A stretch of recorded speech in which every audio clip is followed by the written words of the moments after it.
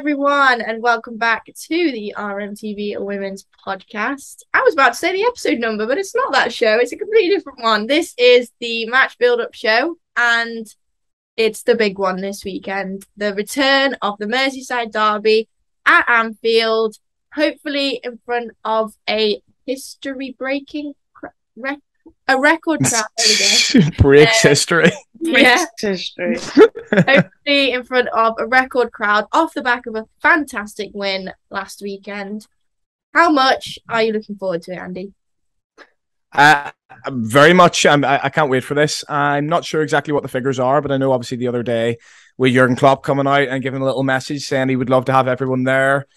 I've personally got a mate coming down to his first ever women's game. He's coming over from Manchester. Being him, I've been massive Liverpool supporters for about 10 years. He's bringing his girlfriend as well. They're both really excited. We're going to head to Hotel Anfield before. I know the supporters club have a few things on. So really excited for the day, just really excited for the occasion. And the pressure's off a little bit because we did not expect to have any points by this point. And I think I mentioned when we talked about the first 6 games and how difficult they were, obviously 5 games after Reading was postponed, I talked about the fact that actually we might need to win this derby because it's a good opportunity to get a win. Say hello. I've seen this clip before. Anyway, I think we were talking about the first 5 games, talking about how difficult they were, and I was worried that we'd actually need to get a point here because it's great for women's football, it's great that it's at the derby, it's great for Liverpool, it's great for people to get down and hopefully get hooked. But I think we absolutely needed to win that game. That pressure's sort of off now. We've got 3 points on the board that we never dreamed, by the way, of having after Sunday. Yeah. But now I suppose you're going into it sort of thinking, if we get a point, which would ordinarily have been a good result against a team that's very much established in the WSL in terms of our survival bid, would have been buzzing about that. Whereas I'm sort of thinking like this is a really good opportunity to get 6 points from 6, and I was kind of ironically singing at full time on Sunday, "We're going to win the league, and now you're going to believe us." But I think if we get 6 points from 6, I might start believing. Yeah. And I mean, while I let Andy catch his breath, I've never heard someone speak so fast before. I know. I'm like, I've never heard him so giddy. I know. Well, I'm just excited. Is that all right? No? It's going to be miserable. More than all right. Excitement is welcome here. That's all I'll say. Yeah.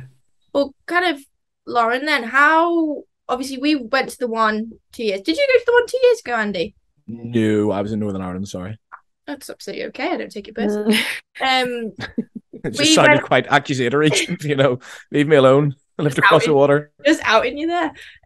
Obviously, when we went back in 2019, the first time in the WSL that a women's game had been held at Anfield, and like me and you both look upon that game as such an incredible day. Like it wasn't just a match; it was a day, as like Andy sort of notioned towards.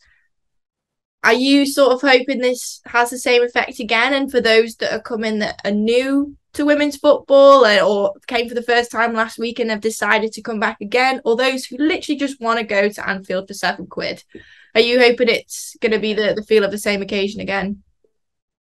I think it is, yeah. I think, like you said, there's going to be obviously those returning fans who have been long supporters of the women's team who will look at this occasion as massive, but obviously get your few newbies as well, which is always good. But I think like just in terms of the day itself, I think this time you're in a completely different position, as in that season we were very much scrapping from the very first match. So by the time the Merseyside derby came around, it had more of a pressure on it in terms of we needed to start picking points up at that stage. Whereas now, second game into the season, off the back of such a brilliant win against Chelsea, it kind of has a different feel of it I don't feel as nervous like in the build up to it compared to how I did last time around. And also you've got to look at the teams are 2 completely different teams compared to 2019. So I feel like we're more prepared for an occasion like this time around compared to what we were last year. But I think it's important to note that Matt Beards in his weekly column has said today, you don't play the occasion, you play the game. So although that it is a big occasion, it's also important to like actually go out there and play well and actually secure the points or even a point at the end of the day. It is, and I think me and you in 2019 walked away from that game really, really disappointed. One, because we'd just lost the Merseyside derby. Obviously, that's never ever going to feel nice. Two, because I wasn't there. Two, because Andy Bell wasn't there. He wasn't in our life yet, and it was just it was a hole. It was a hole in my heart that it didn't need filling. By the way, can I just say, I joked on that Anfield Rap podcast that I've never been to Liverpool women's defeat in person. I'm pretty sure that won't last past Sunday. Lasted past Sunday. How on earth did that happen, by the way? Wow. I should have been I think we're never going to lose. Is that an actual stat? Like, you've never seen this? I went to my first Liverpool women's game was the Palace. The Palace. It wasn't Palace. We beat at the start of the season 2-1. And the only games we lost after, because we lost our first game, it wasn't at that. And I went to more or less every home game afterwards, and a couple of aways, obviously. I wasn't at the defeat at Lose at the end of the season. The lose. All right, I wasn't at the Spurs County Cup, and I was at Wembley for the League Cup final when we Did played you Arsenal. Did you not go to Arsenal Cup game? No, I was in Wembley. Oh my God! I was at Wembley. I was gutted to miss that, but I was at Wembley. So if it's lasted past Chelsea at home, it could go on forever. It could. Is all I'm saying. You've been spoiled. I know. So spoiled. I have, but anyway, what was your question? I know. Yeah, sorry, Amy. My question was just, do you like? I was mentioning about the fact that when we walked away from that game in 2019. In my opinion, and I think a lot of other opinions as well, we were the better team for 90 minutes, and they had a goal that possibly could have had some better goalkeeping to save it. We're not going to go into it too much. Hello, Anchor Bryce. But only joking. But yeah, I'll probably come to you, Lauren, because you were at the game. Sorry to point you out again, Andy. Sorry. But how everyone's getting their wish right now. How much do you think and hope probably that we can get these 3 points, and almost will it feel like we've sort of put the cards right, if that makes sense, obviously after losing it last time? Yeah, I think there's definitely an element of like revenge on the cards. Like there is that little bit of you want to get one over on them again, because I actually can't think of the last time we won a Merseyside derby in the women's game, like off the top of my head. It was that last game of the season, Amy Rodgers 3-1. The season before down. I think that was it. Yeah, I remember that now because we interviewed Amy Rodgers afterwards. Yeah, also the last possible time we could have possibly played them, but never really that long. But that's 2019. It was that season. 2018 derby season. Yeah, 2019. So like that's a long time. So there's definitely a case of revenge. It was because I remember the kit. Because it was the one with the collar, and we won the Champions League. The men won the Champions League that summer. Yeah, but we'd already played them. We'd already played them at home at Anfield. So how would we have played them at home at Brentford? No, that was like the November of May, afterwards. 2019. That was the November afterwards. Right. Yeah, so it was still 2019, but it was the season after. You make a good point. Yeah, but so going back to like 2019. That's a long time, and yeah, we were in the Championship for 2 seasons, but it is definitely a revenge mission, kind of, and I think there's sort of like a fire in the belly of the squad this season, because we've pointed it out of Katie Stengel saying after the game on Sunday that they're not just there to survive, so you've got to pick up as many points as you can early on, and to throw Merseyside derby in what was supposed to be 3rd game of the season, but now 2nd game of the season, is huge in terms of, kind of building that confidence for the remainder of the season. I honestly do think that we'll win. Awesome. I think the whole momentum behind the squad from Sunday, I think the crowd, I think everything that goes with it for the whole day, it'll just kind of maybe just push us over the edge a little bit more, and especially because they lost the opening game of the season as well, there's a little bit more pressure on them to get more points on the board. So we'll see, but I'm confident. Well, you've got to be, haven't you? We'll come to you again, Andy, and your favourite striker in the Liverpool team, Lauren just mentioned, Katie Stengel. Is it just repeat again from last weekend? Is that what you're hoping to see from her? I think she's a player that we all, I think, unconsciously highlighted at the start of the season who would be a strong player. She was essentially brought in last January to help the team if we were to make it into the WSL. I think that was always a pinpoint for Matt Beard to say she is going to be really, really good for us if we do get promoted. Now that's obviously happened, and she had an absolute worldie of a game, scoring both goals, that incredible run for the second penalty against Chelsea. How much is she going to play a part in the game on Sunday? I think she has to play a massive one. She has to play a massive one for the next 2 or 3 months now, or whenever it is that Leanne Kiernan's out, because you saw on Sunday there, the options were Taylor Hines in a wing position and kind of Mel Lawley in the two up front, which are two things that I don't particularly want to see very often unless we absolutely have to. Certainly don't want it being your second choice option. And, you know, God knows what would happen if Stengel was to pick up an injury now for the next 2 or 3 months. I've genuinely no idea what we would really do there. And I think it could become quite awkward in the league quite quickly for us. I think you'll probably see one change. I think it's just Van de Sande comes in for Leanne Kiernan and plays on that side, or maybe Lawley on that side, and Van de Sande to the right is probably actually a lot more likely. In fact, that pretty much nailed on is what happens. But it's interesting because when we spoke to Matt about Van de Sande, just quickly, when we spoke to Matt Beard post match after the match on Sunday, he notioned to us that it would be a couple of weeks. She needed to have a few weeks to get the load back up. But then obviously some training pictures have come out this week that she's out on what? Just keep going. She's out on the grass. So it looks like maybe she at least makes the bench, for example, on the weekend. But you make a point that if she does start, she would naturally come in. If Shanice Van de Sanden's fit, she starts for me. I think, yeah, you're right. I was encouraged to see her back in the training photos in midweek, and it's a perfect replacement for a Leanne Kiernan type. Obviously, it kind of means that you're going with 2 out-and-out wingers rather than your more central striker of a winger, which is what Kiernan is. She gives you a lot more off the ball, but it's not sort of going to get to the byline and whip a cross in, and that could end up actually playing into Stengel's hands a little bit more. Don't get me wrong, I think Leanne Kiernan will be a massive miss. I've made no bones about the fact that I think she's our best striker. I still think she's our best striker. I think she's our best all-round striker, but I've never doubted the fact that Katie Stengel can be effective and can be effective in this league.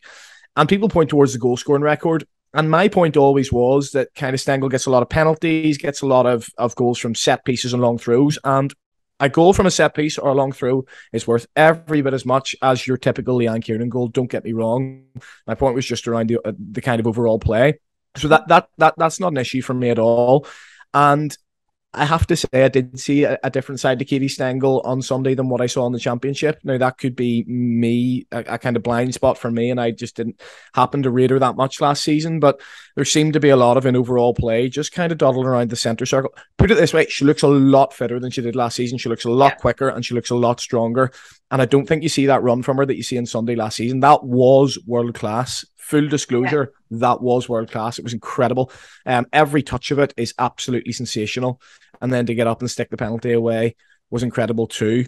So yeah, in terms of front three, I think it'll be Van de Sande and Stengel and Lawley. I think that's what we go for.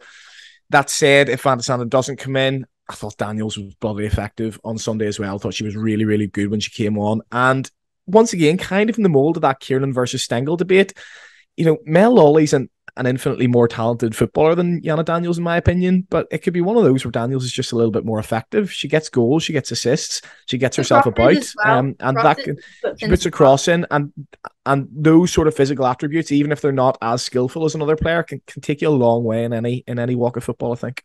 It can. And was that slow enough for you? Yeah, it's fine, thank you.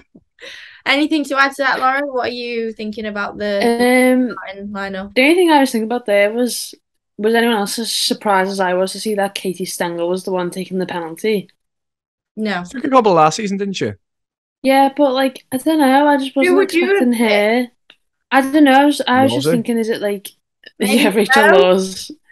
Maybe Bo, maybe Lawley, maybe no, I thought it'd be if like Fairness was on for the second one, like maybe Fanny would have took one. Like, no, I was sure it would be Stengel when she stepped up. In the second instance, she earned that penalty. It was the first one, obviously, isn't really involved with her, but she must, in training, especially if they do penalty practice or whatever, she must have showed that she's capable of slotting it home. I just don't remember those details of a season, so like even for the men, when people staff up with pens, I'm like, oh, okay. Yeah. Well, I feel like we've covered all bases. You're going to be shocked when Salah steps up to take the next penalty, Lauren. Oh my god!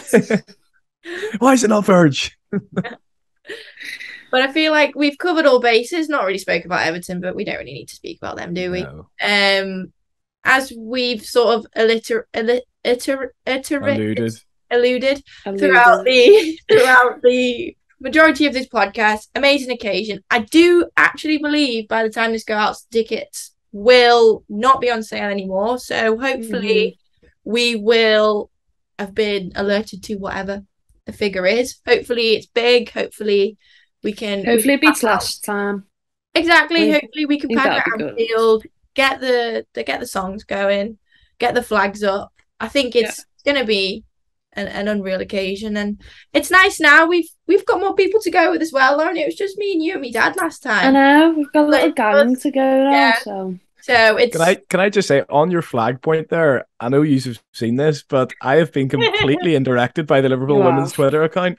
So basically, for people who haven't seen, they've put up a thing saying all 2x1 flags must be checked, otherwise they will not be allowed into the ground. And the photo they've used is me holding up the furthest flag, as if please don't take that in. Is yours out of?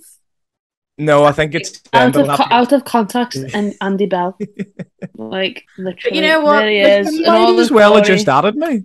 I don't understand because in the cup the flag is huge. What, sorry? I don't understand because men's games in the cup the flags are huge. I think apparently what I've heard is they have to be fire hazard checked or some. They like stay there, don't they? Like no one brings them in each game. Like they're always there. Because I know for the supporters club they need to get them with a fire hazard badge on them or something. So interesting. Yeah.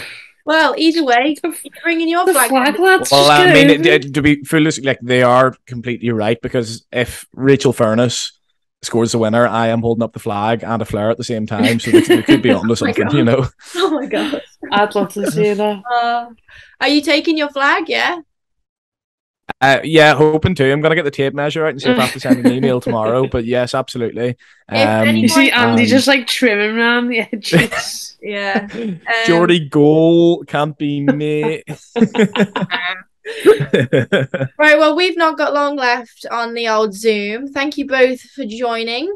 Obviously, Lauren, you kind of have to, but thank you for joining. Not a problem. That was. Do you know what? It's nice to not like be the one asking the questions. I hate it. You're back on refreshing. it next time. You're on it next. Awful, innit? Yeah. But yes, thank you all for watching. That was a lovely little CV. No, I'm joking. Lovely little I've actually laughed so much. Lovely little build up to. Who was that about again? What player was that about? Is it Shani? Florida. Florida. Yeah, Florida. But yeah, thank you both for joining and thanks everyone for watching. Hopefully we will see you all at the game on Sunday. But yeah, if you like this video, like this video. I'm really bad at like this video. Cheers. Remember to like the video, comment, subscribe to the channel, and we'll see you all on Sunday for some post-match content. Bye. Bye.